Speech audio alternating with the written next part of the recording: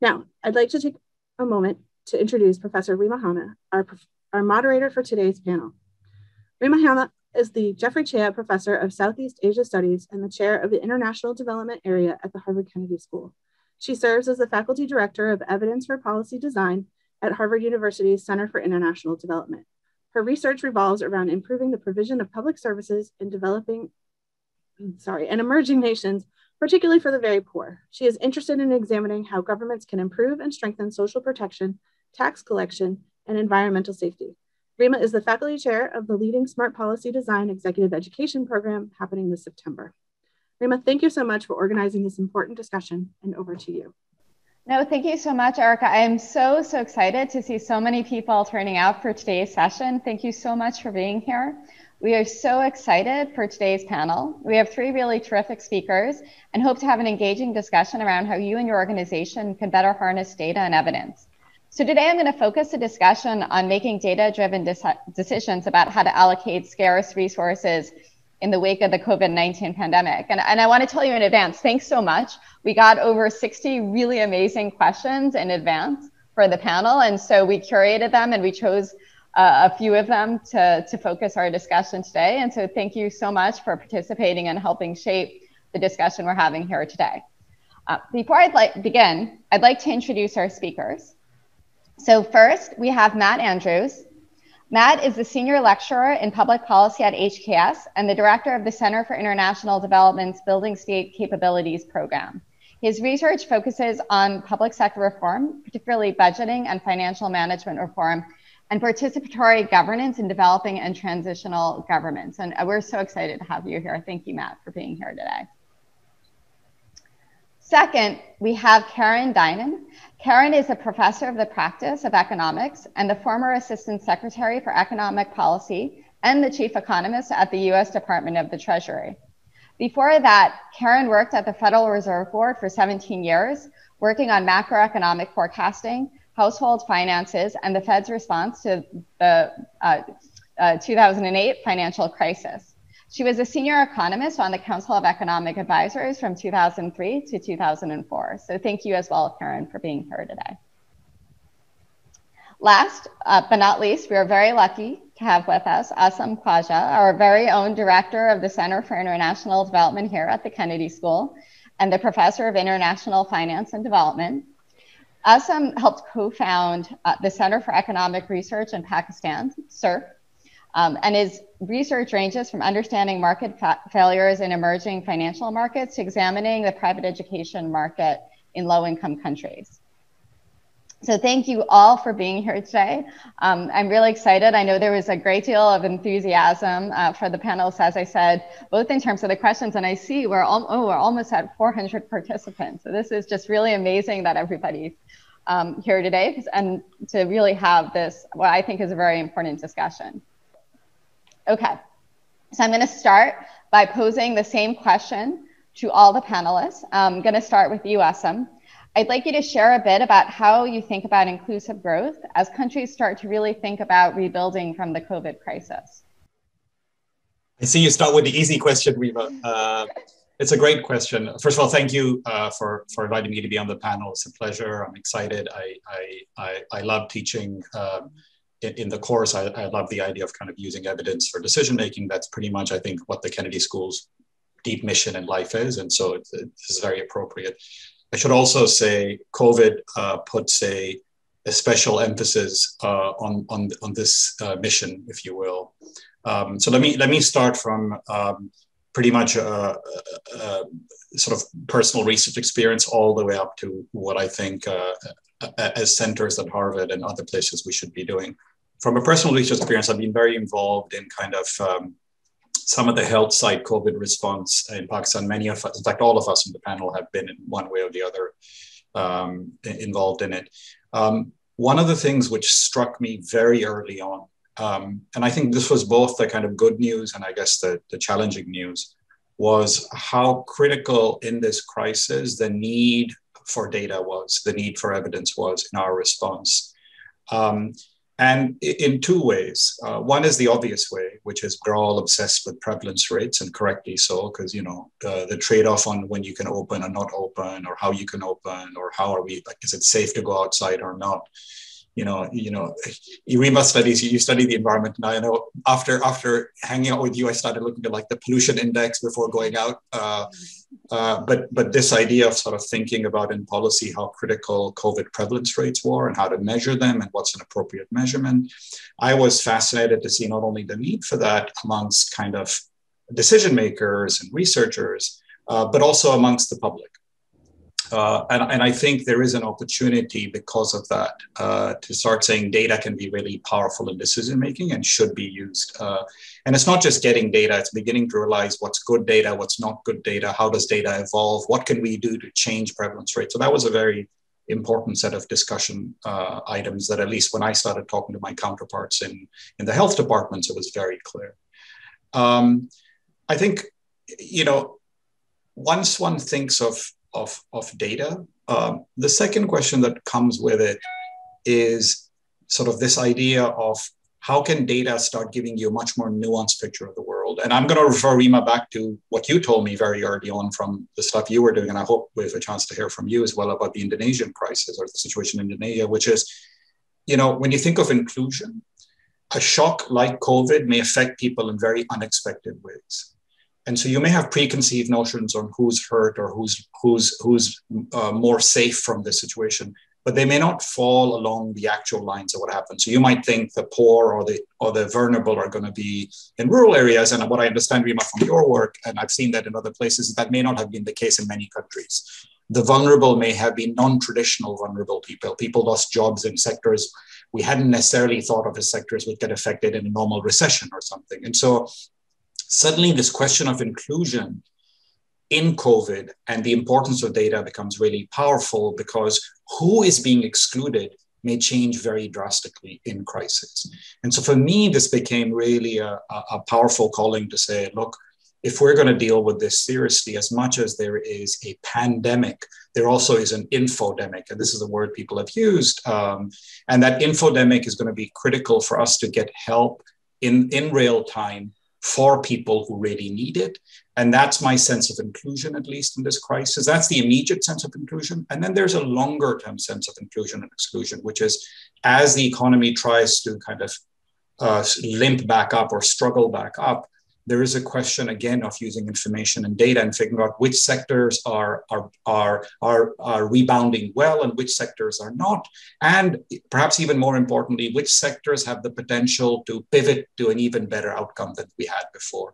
And that's something, and I'll end with kind of how we're thinking about this at the center level, at CID's level, which is we are beginning to put together a proposal, and several of you are aware of it, and we'll share more details later on, kind of thinking beyond COVID, thinking about the next 5 years of recovery and thinking about what are powerful pivot moments so that not only do we recover from what has been really a global ailment, but also in the lessons we've learned from this pandemic, those lessons allow us to perhaps, and maybe this is optimistic thinking, but I think we should think there's hope is very important in these times as well, is perhaps we can do better than we were doing before. Perhaps we can reimagine how to teach. Perhaps we can reimagine how to do health delivery. Perhaps we can reimagine how to do social service delivery better, using kind of the lessons from COVID, which is data, information, technology, and extracting intelligence from data. So that's kind of, I'd end with that. But that's, I think, why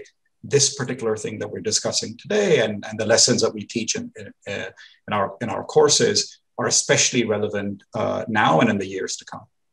No, thank you, Asim. I must say I've been very impressed seeing a lot of different countries and the way that they use data, both traditional forms of data, newer forms of administrative data, but also coming up with methodologies to get more soft information and data in the economy as well, to figure out who are these newly vulnerable. And this is something that unfortunately we'll talk a little today. I'm hoping that we'll talk also more about in the course in the fall as well.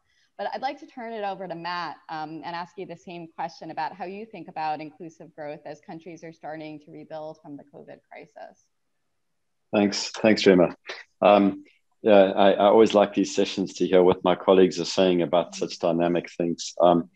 I think I'll speak a little bit about what I'm seeing and experiencing in terms of both the substance and the process of kind of what we might call inclusive growth. The first thing that I'm hearing from people is a focus on what kinds of data do we need to be looking at and what kinds of focal points do we need to have in our policies. And I'm talking mostly about people in developing countries, emerging countries, and oftentimes countries that have seen a lot of economic growth in the last decade or so. They haven't, they've actually been countries where we've said, gee, they've grown really well. And then COVID hits and they start to see a bunch of vulnerabilities. And a lot of them are trying to say, are starting to focus on jobs. And beforehand, it's not that they didn't focus on jobs, but they focused on some kind of aggregate measure of employment creation. How many jobs do we have? Now they're starting to ask a lot of questions about whose jobs, where, and what are the conditions of service? What do those jobs look like? Not just kind of what do they pay, but I think that people are focusing on that more before as well.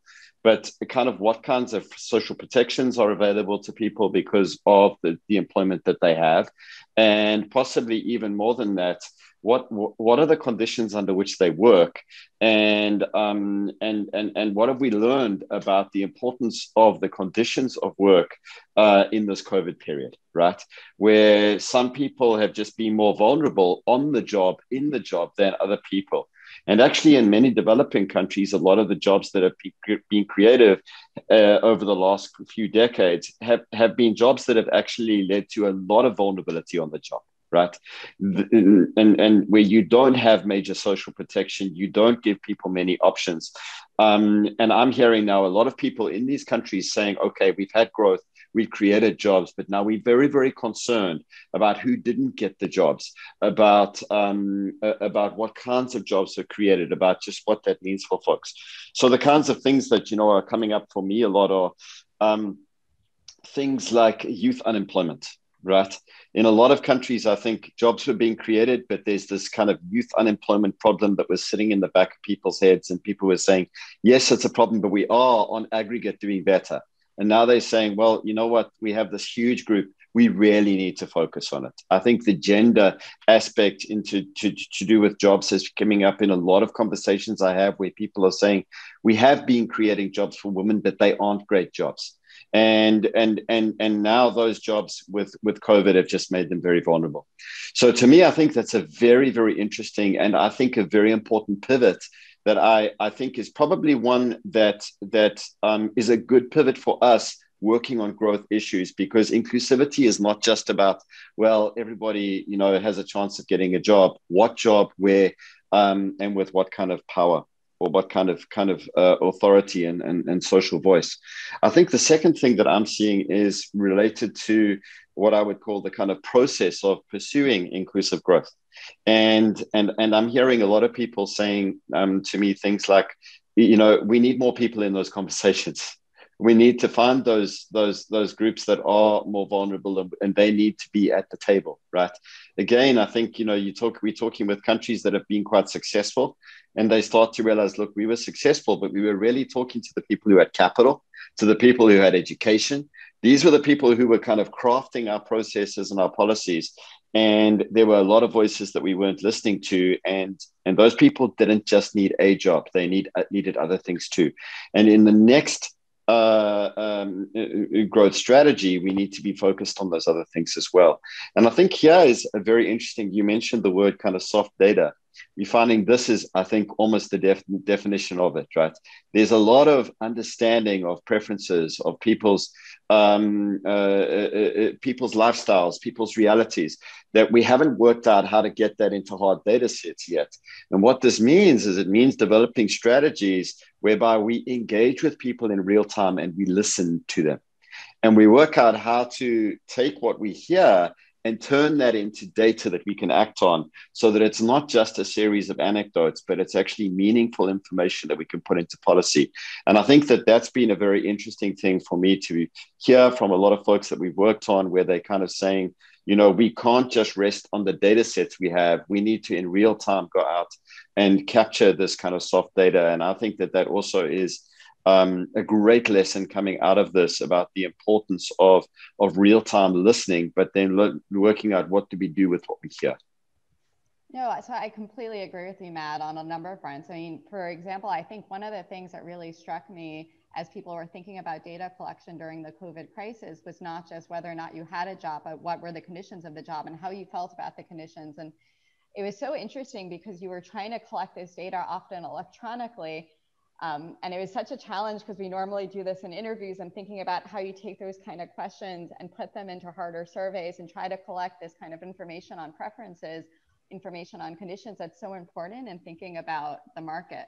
I also note, I think for me also, it struck me your conversation about jobs is that, you know, in the US, this conversation about the labor markets changing and in regard to automation has been part of the public debate for a while.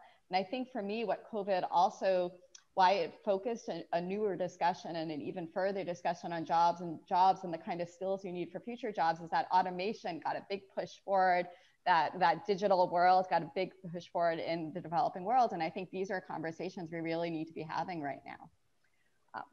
But on that note, I'm going to turn it over to Karen and ask you the same question about your views about inclusive growth as countries start to think about the COVID crisis. Sure. Thank you for inviting me. It's great to be here. And it's great to hear what the other panelists are saying about this topic. It's super important. I guess I'll compliment what Matt said at the beginning of his remarks about kind of our starting point in terms of, he talked about lower income countries. I'll talk about higher income countries. They were really facing two challenges going into the pandemic. They were facing kind of sluggish overall growth, and they were facing rising inequality. And I wanted to mention that because then, you ask, well, what happened? What's going to be the result of the pandemic? And I think with overall growth, it's probably unclear at this point. Certainly, we are all familiar with kind of these, big step forwards in terms of productivity enhancements having to do with remote work. But on the other hand, there are also going to be issues that countries face, kind of frictions getting their economies started again, that may put a damper on overall growth. So I think it's unclear where they're going to, where growth is going to land coming out of the pandemic. In terms of inequality, I am quite worried that the pandemic is going to exacerbate inequality, not just in higher income countries, but in lower income countries as well. We saw job losses disproportionately concentrated in the services sector. That's not surprising because that's kind of the high social contact economic activity. And that's where a lot of lower wage workers are. And what we're seeing in countries that are where a lot of people are getting vaccinated is we're seeing kind of a lot of demand in the service sector suddenly as the economies are opening up and everybody's got job postings for workers that don't require a lot of education. So they should be helping this group. But on the other hand, I think we need to appreciate the fact we have kind of just tens of millions of workers around the world that need to find jobs. And I think we'll see a lot of them hired in coming months as, for example, in the United States, where our recovery is really kicking into higher gears with other countries to follow as people are vaccinated. But I don't think we should take it for granted that they're all going to get back to work because, as you were saying, Rema, automation took a step forward. I also just think we're going to see businesses emerging kind of leaner from the pandemic, so not needing as many workers. So I think it's going to take a while to get all these workers back to work, which then raises questions about kind of an ongoing, what we would call a K-shaped recovery. So what does this all mean for policy, and where does data come in? So my colleagues talked a lot about data for tracking purposes, totally agree with all that, and would love to come back and talk more about that. But I want to talk about kind of if you're a policymaker and you're thinking about, well, what needs to be done at this point? I mean, different countries have done different things depending on kind of their abilities to borrow and finance spending to replace income. But going forward, I think all countries need to be focused on basically investments that will both get money out into the economy, but also lead to growth and inclusive growth over the longer run. And here's where data comes in.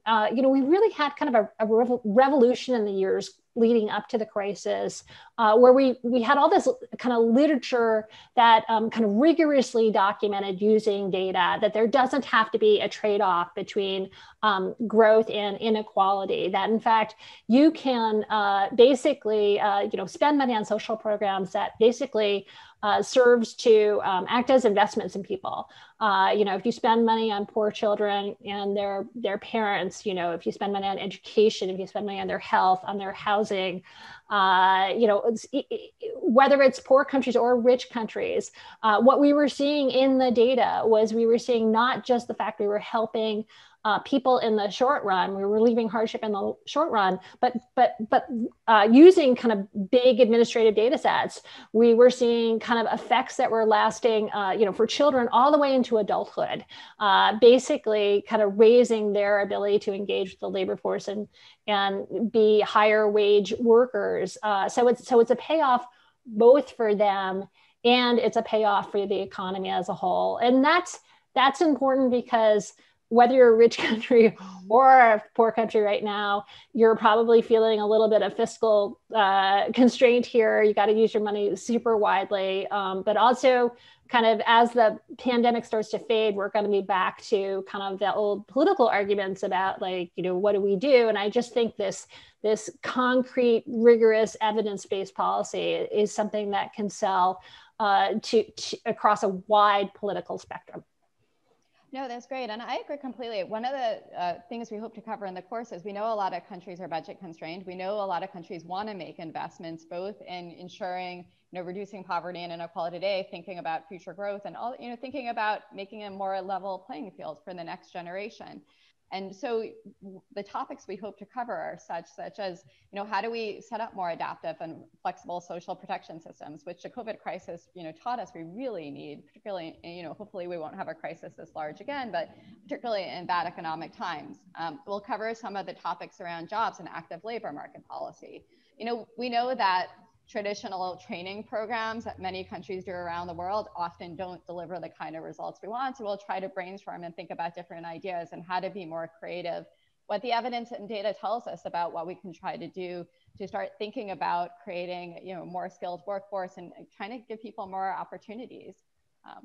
Okay, but I want to cut my commentary short because I think we've got very limited time, and I had so many questions because you guys wrote in so many wonderful questions.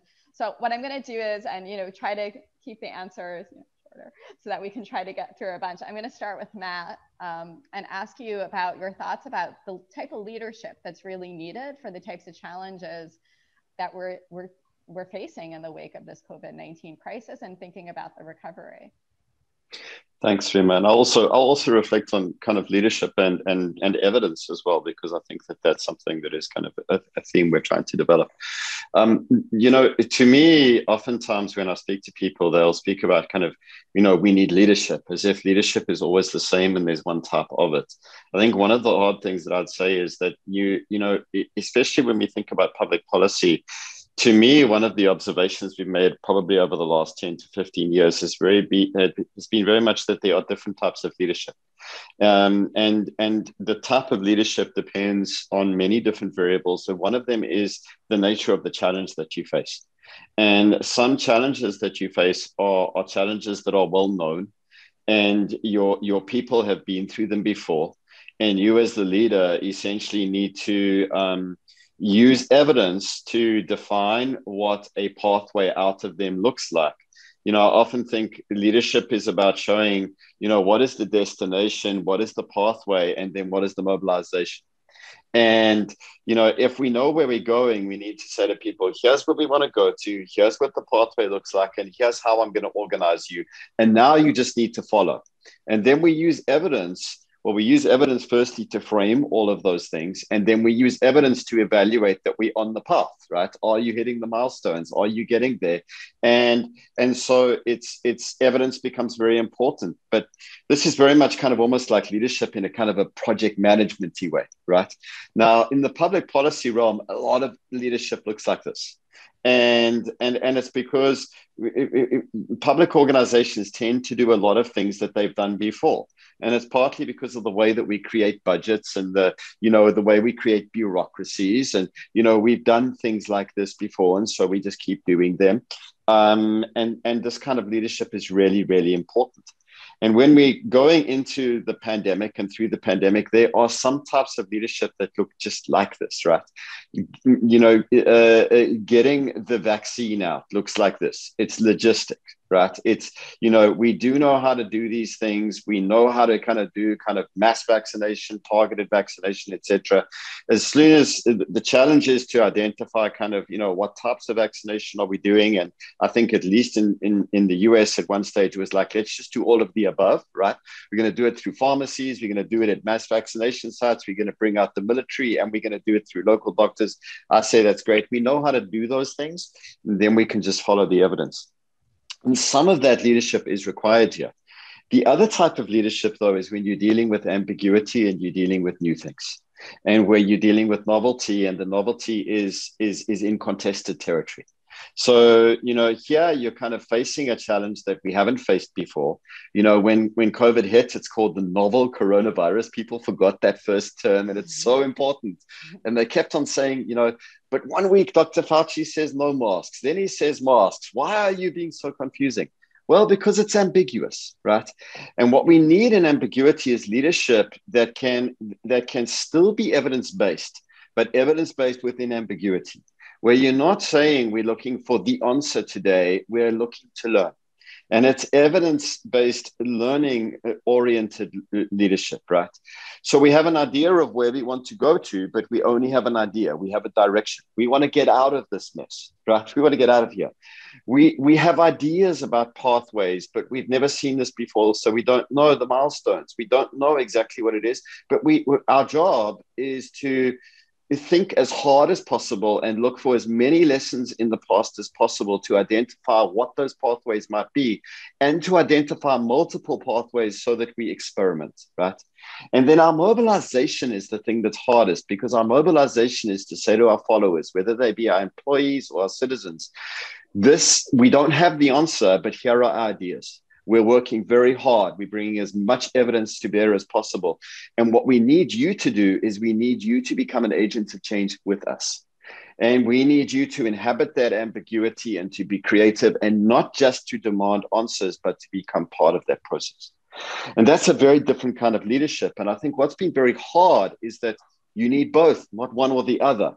And so leaders have had to move from one to the other all the time. And I think that's been, in my mind, we've had two problems. The one is that many leaders have been very uncomfortable inhabiting that second type of leadership, that learning-oriented, ambiguous leadership, where you as the leader are almost being vulnerable and saying, we don't have the solution, but we have ideas, and we may need to change the course as we go along. And I think a lot of leaders in the public space don't like that at all. So they inhabit too much of the certainty. But the problem is that when you're certain and then you're wrong, and then you're certain and then you're wrong, and then you're certain and then you're wrong, it undermines the certainty. And I think that we've seen that in quite a few countries. I think that where leaders have then accepted both of those types of leadership, they struggle to move back and forth in the right way. And I think that it's confused people. And I don't want to suggest that it's easy to do, but I think that it's tremendously important to recognize that those are those two models. And again, it's two different ways of thinking about evidence. It's two different ways of deploying evidence. I often say to people, the one is, we often hear people follow the science, right? And it's like, but in one of those models, it's follow the science that we know. And on the other, it's follow the scientific process. Right. And the scientific process is a process of finding and learning. And leaders need to understand that in these types of situations, they need to be able to speak both languages. And that's just been very difficult. I completely agree with you, Matt. It's hard because people think data, they think numbers, they think certainty. Whereas oftentimes there's a lot of decisions where the data is not going to tell you the right answer because there is no right answer.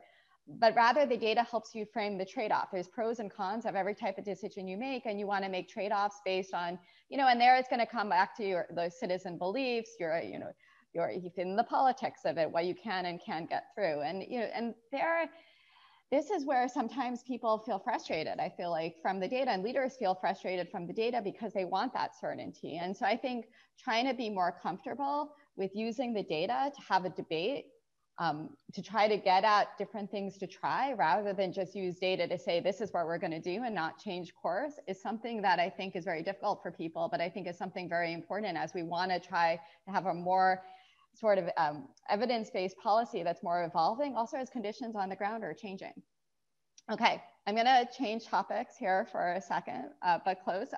There was a very controversial question that was asked, directed towards Asim. I'm gonna ask it because we don't shy away from controversial questions.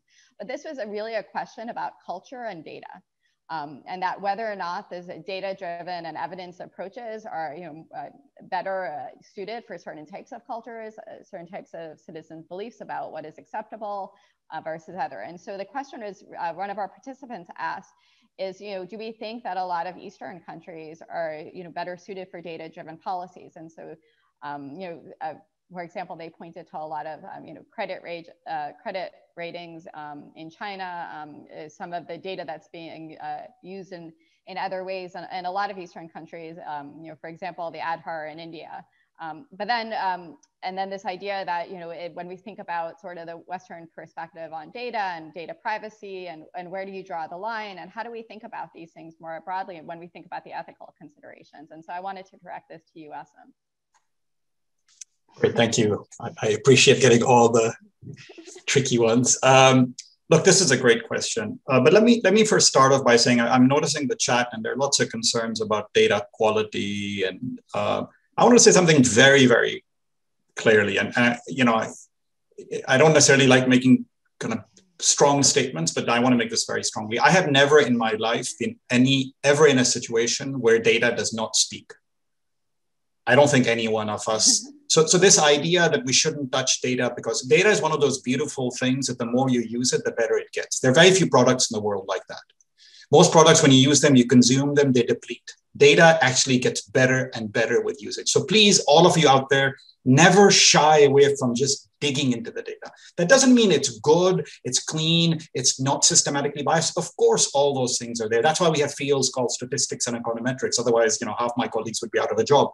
So embrace data, love data, dream data, breathe data. It's just, don't shy away from it. It's like the first time you sit an iPad and you're like 70 years old, no offense to the older generation. Don't be scared from touching all the buttons. Eventually you'll figure it out. It won't blow up in your face. Okay, so think of data like that. So I wanted to kind of start with that. Now, that said, there's some real issues in using data.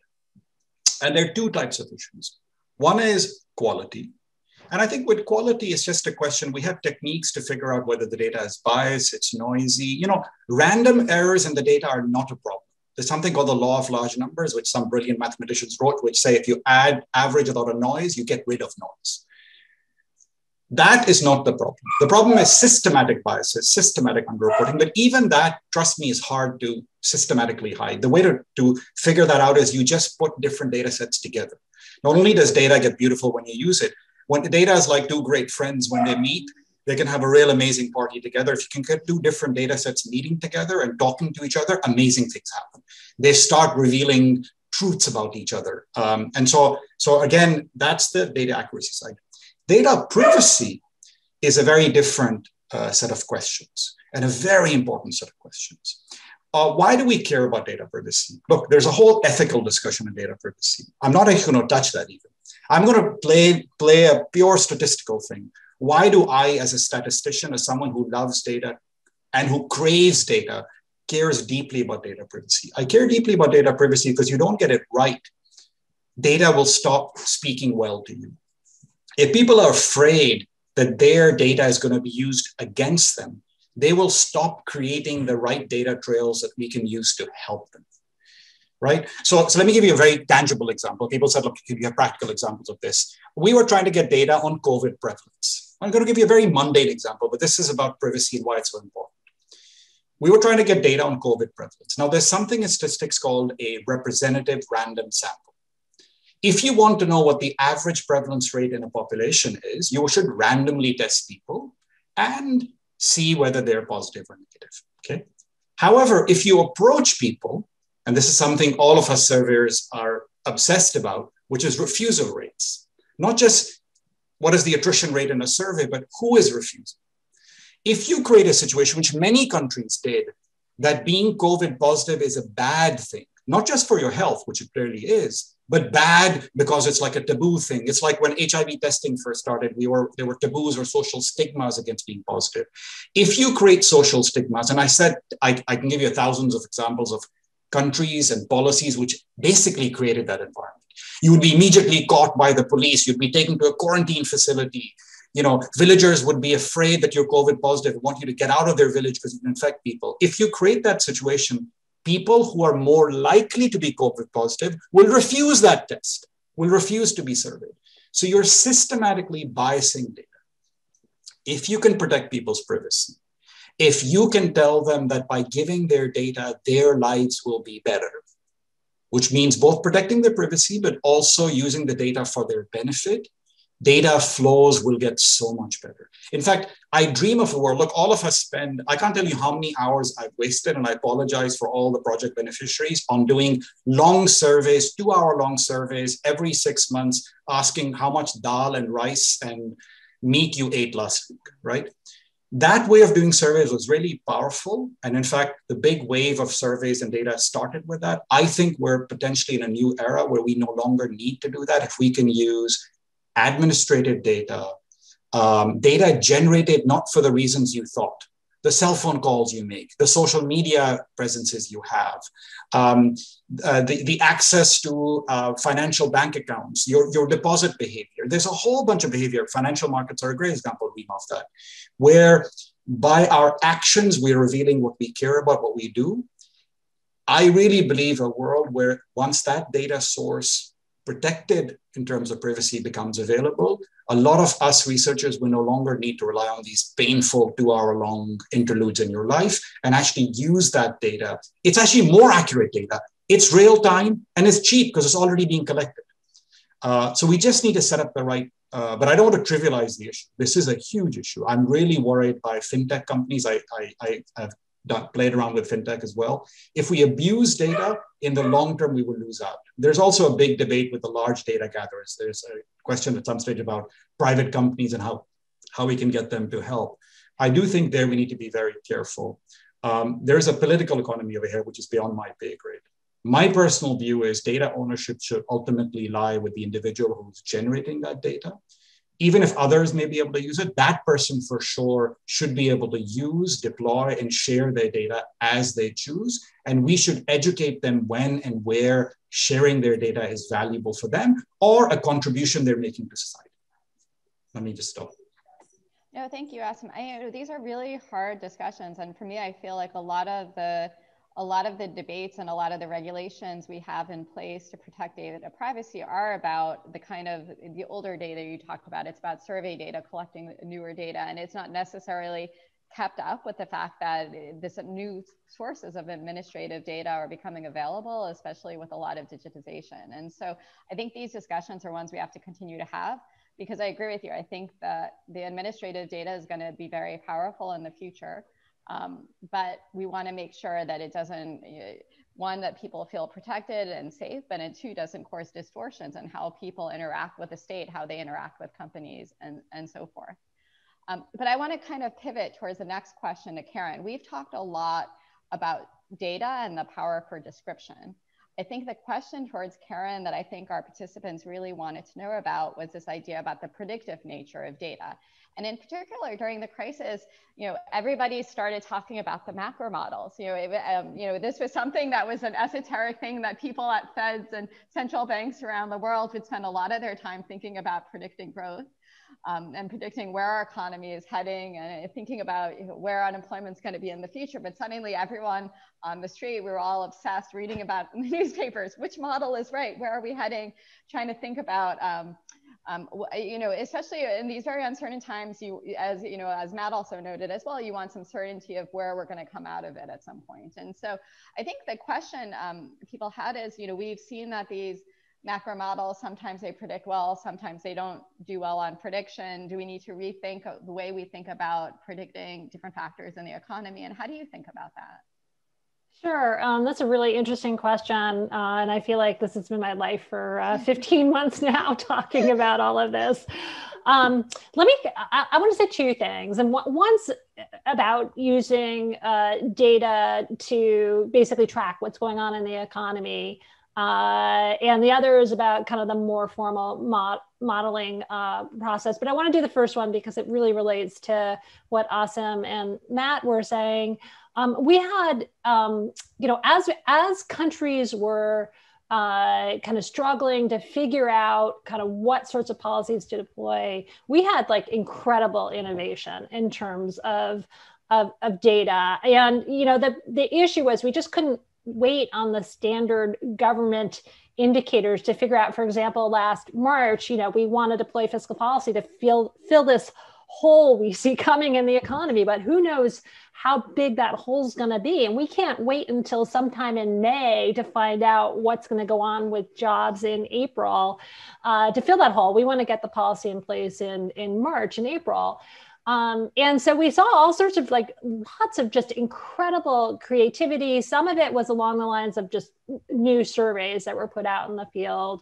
Others was kind of combining indicators in an econometric way to sort of do a real-time tracking of what's going on with economic activity.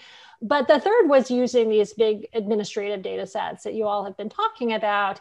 And I should say, good and bad there. I mean, we learned so much more than we otherwise would have known by looking at, for example, credit card transactions or small business payroll data on what was going on in the economy in roughly real time. And this stuff comes out, within a week of kind of when it's the period it corresponds to, which is terrific. And I think this relates to the data quality issues that are coming that are coming up. I mean, these indicators, they can't be just used on an unfiltered basis.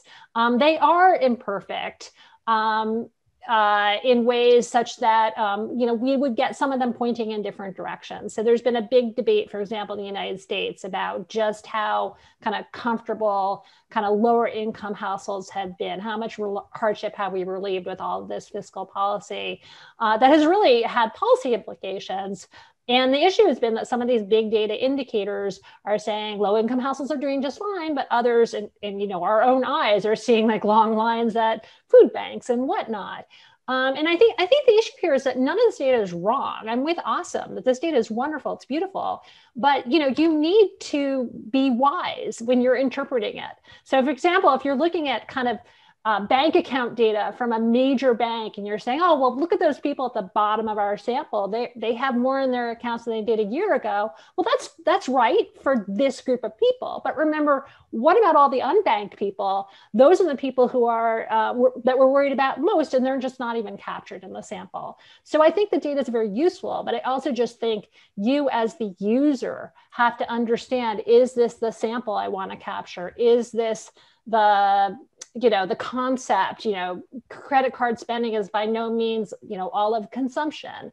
So I just think it takes kind of some, training to be able to kind of use this data right. And if you don't have that, then you might add to noise and you might add to the biases that are already out there. So on the question of the formal modeling, absolutely right, Rema, this was a period. It actually reminded me of my experience trying to forecast the economy during the Great Recession.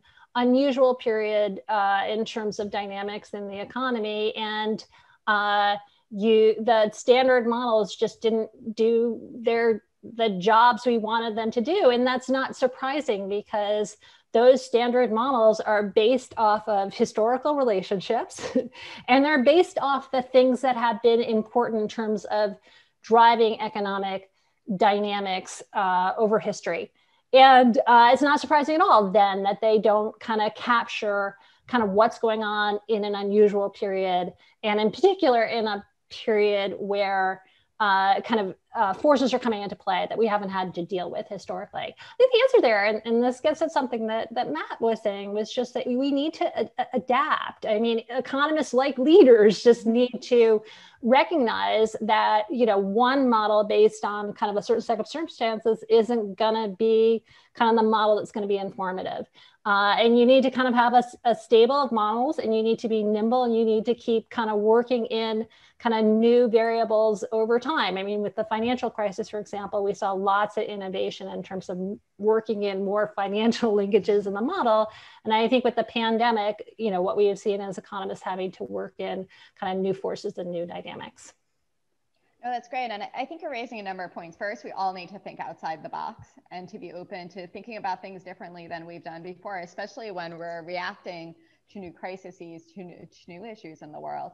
I think you also raise a point, and it connects to what everybody's been talking about, that data is just not in a vacuum that you go and you look at the data and it tells you stuff. That one of the things we want to think about in the course, and in fact, I think a lot about in my teaching, is just the theoretical frameworks that we think about in the background that might be driving the data generation process. And by that, I really mean in sort of layman's terms, what are the questions we want to ask? What are the predictions we have in place? What do we expect to see in the data under different types of circumstances? And how can we not just use the data and just use it blindly, but really add the thought that's needed into it to really understand it well, to understand the biases well, to know that we're asking even the right questions that we need and getting the right data that we need for the policy questions that we have.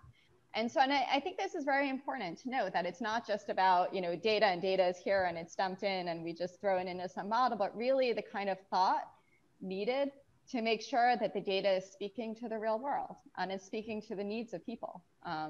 But I think, I know I'm supposed to be asking the questions and not giving my own views. So I think we're at the point. I think we wanted to do a few live audience questions as well right now in the few minutes we have left. And so I don't know, Charlotte. Yes, thanks so much, Rema. So we're getting a lot of questions about building trust in data, and I think we've all touched on this a little bit. But there's kind of an interesting note about presidents putting a ban on Twitter. And I feel like that's kind of a hot topic today. And that being kind of speaking to a disconnect of trust between tech, citizens, leadership. So I'm not sure if any of you would be able to speak to how to cultivate more trust in data and sort of bridge that leadership, public, private sector gap in data trust. I could start. Oh, that would be great. I'm sure the other panelists have views as well. I think we could probably go at this for about 3 hours. I just want to say, I think, in terms of the government, and this is just something I had to worry about when I was an official at the US Treasury Department, having kind of really, really sound processes and transparency around kind of data is essential. So, for example, at the Treasury Department, I had colleagues who kind of oversaw all the US data from tax forms.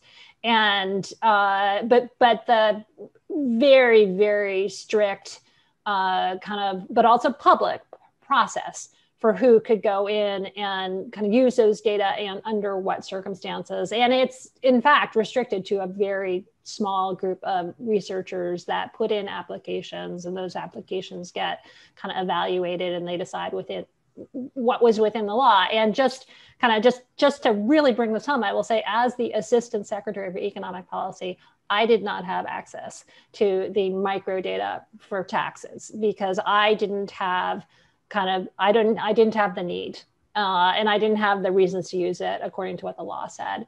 So I think part of it is that I should also say, I think when it comes to government data, I think there's a misunderstanding about I don't think it has to be all or nothing, at least for monitoring the economy. I mean, for some sorts of analyses, you want to have that individual level record, but you could go a long way with having kind of just the small group of people who oversees the data, put together kind of more granular kind of summary statistics for the economy as a whole than we would normally have. So for example, during the financial crisis, that was a period where it was at the Federal Reserve, we were trying to figure out what was going on. And we were looking at kind of mortgage debt for the country as a whole. I didn't need to see individual mortgage records to be able to understand that crisis better. Someone could have just given me what does mortgage debt look like at, in the top 5% of the tail, or, what does it look like, in more marginalized communities, and what does it look like among kind of low income populations. So that would have been just like, 10 times better than what I had access to without giving me access to the microdata itself. Asim, do you want to follow up? Because in some sense, your research is very different, where the microdata, sometimes when you're thinking at the economy as a whole, the macro data might be useful, but for some of the kind of work that you do, the microdata, for example, if you wanted to understand different types of, put regulations in place on the information a bank could give, advertise when they're advertising mortgages and how that affects debt, you might need some more individual data. And so how do you think about trust when you're using individual data? Yeah, it's a great question. I think trust in the individual, because the act of, at least for that microdata, it starts from the act of collection, right? When we go and collect data for any use case, what is the setting? What is the environment in which that's done? What is the person told? How the data will be used? How is it actually used? Are they getting benefits from that data or not? So it starts almost that initial trust starts happening from there. And then I think eventually it does go to what Karen was saying, which it eventually has to lead to kind of changes in macro policy. I should say, though, increasingly, again, this micro and macro divide, both in terms of data, in terms of how we think, is also changing drastically. There was some question about soft data and hard data and things like that. And, is it qualitative and quantitative? All of this is just flipping around now. Like when you do sentiment analysis on social media feeds, what is that? Is that micro data? Is that macro data? Is that soft data? Is that hard data? So I feel like what we're in this beautiful world that a lot of the things that we couldn't do before are feasible now. And we can both do kind of macro policy. So if you want to look at, central bankers care about like, what are people's inflation expectations or what are consumer expectations on purchases? And you can imagine now constructing that literally by seeing what people are doing Google searches on. You know what I mean? And that's like as micro as it gets. So all you need is these nice ways to aggregate these kind of individual data using, sensible algorithms or theories about how to do. So for me, a lot of these worlds are now meeting in a way that I think is actually great for the field and for policymaking. This is great. And I think I want to turn over to Matt. And I want to pick up on something that both Karen and Asim talked about now, and also you talked about at the beginning, that sometimes the data tells you opposite things. Sometimes the data tells you one thing now, and in 2 weeks, they'll tell you something different. And how do you think about a leader building trust in the data and trust with citizens in the data when data is dynamic? It's not something that's static, that we have one piece of information and it's never going to change. How do you think about leadership in that? Yeah, I mean, in my experience working in emerging places, that should happen a lot. Right? Because countries are still working it out. I think it's one of the funniest experiences I have is when I'm working with a country that'll say, we have like a vision 2050 for our economy. And I'll say, what is it? And they say, no, we're going to be like a rich country by then. We're going to be completely different. And then I say, wow, like how you communicate it? And they say, no, we have like a series of 5-year plans. We know exactly how we're going to do it. That's what it is. And I'm like, well, you're creating a problem for yourself, because when you don't deliver on that and you want to change it, you're going to lose your credibility, because you're going to learn with evidence that your people don't want those jobs, your people can't do that, your people can do something else, et cetera, et cetera. And so I think there's actually, unfortunately, right ways and wrong ways of doing this. And I think that it has been interesting to me, the whole movement towards evidence-based policymaking. A lot of people have interpreted as, it's about certain evidence, it's about specific milestones, it's about goals that we have to reach, and you bring that together with kind of what we call new public management, which is about this kind of, very rigid approach to, business style management, which really works when we know what we're doing. And I think people don't realize that what you need to do is develop an overall communication mechanism that builds trust in you as the information user, as well as in the information and the evidence. And I think it relates to both what Asim and Karim were speaking about how you collect the data, how you store the data, how you protect the data once you have it. All of those things really matter, those procedural things. I think the relationships that you build in those things are more important than anything else. And then I think it needs to be part of a broader communication strategy, right? To me, when I speak about trust, to me, the trust is not the trust in the data. The trust is in the policymakers. The trust is in the leaders. And if a leader is an untrustworthy person, it doesn't really matter how good, or if the leadership has proved itself untrustworthy because of whatever reason, it doesn't really matter how good the data is. They themselves compromise the trust. And I think the other way is if we agree, with Asim that, data is never pure. There's always trust issues with data. Well, then, the data is going to be trusted because of who's using it and because of the fact that people trust you and they say, we know that the data has gaps, but we know you're trying your best. And I think that that is really important. And, sometimes when I mention this, I say, it's not just about your communication strategy, it's about your communications. And a strategy is something you develop at one point in time. Communications is something you do all the time. And you need to be consistent, and you need to be clear, and you need to be honest. This is really important with public sector communications. And right at the beginning of COVID, I put a blog out and I said, I see some people have said Q&A, give examples. I think a lot of people know that, I really like the communications of the Prime Minister of Singapore. I really, really like the communications. Have they got everything right? No. But it's precisely because they haven't that I like the communications, because what they do is they say, literally, he sits in a chair and very quietly he says, here's the data that we have and here's what we know. Here's what we don't know. Here's the decision we're taking, even though we don't know. But here's what we might have to do if we find something out that's different. And he says that at a point in time, and then he comes back after 2 weeks and he says, here's what we've learned. Here's how we're pivoting. And you can go back and literally Google different speeches over periods of time, and you can see those pivots happening. But part of the communication is, I'm going to tell you what we know, then I'm going to tell you what we don't. I'm going to tell you what we're doing to find it out. You're probably going to hear from our data collectors because they're going to come and talk to you as normal people, and you're going to be part of this process. And then when they change and they pivot, they've created the space to do that. Right. And I think that's really important. That's why I say it's not just your communication strategy, it's actually how you communicate. Because you can have a strategy that's full of intent, but you can just not do it regularly enough. You cannot do it with the right kind of approach, with the right humility. Again, it gets to this idea that I was speaking about earlier, that an aspect, especially in uncertainty of leadership, involves being vulnerable, and it involves being open to getting it wrong. And I think it requires a significant amount of courage. No, thank you, Matt. Unfortunately, I would love to continue this discussion. There's so many things I'd want to add and ask the panelists and also talk about as well, but I think we've run out of time. So I'm going to turn it over to Erica to close us out for today. But thank you so much for being here, and I hope to see many of you in the fall.